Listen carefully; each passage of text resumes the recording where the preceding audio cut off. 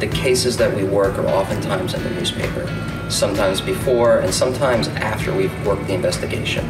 And seeing that you've been able to investigate suspicious activity, report it to law enforcement, and then see it actually come to fruition makes me feel as if we're actually not just helping the bank mitigate its own risk, but actually doing something good for society as a whole.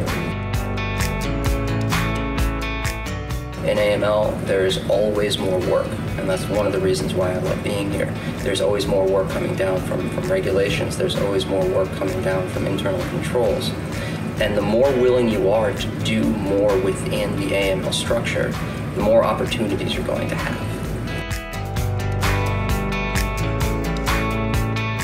Get into the industry and then learn as much as you can, because the role that you enter in AML is not the role that you're going to be working your entire career. You know, AML is not taught in colleges and schools the way law is, the way medicine is. You know, you have to get your feet wet. Citi being the large institution that it is, with many different business lines, with many different control functions, being here at Citi, you can actually make career changes here within the institution and still stay within the AML framework. Working here at Citi is going to have positioned me to make vast leaps in my career.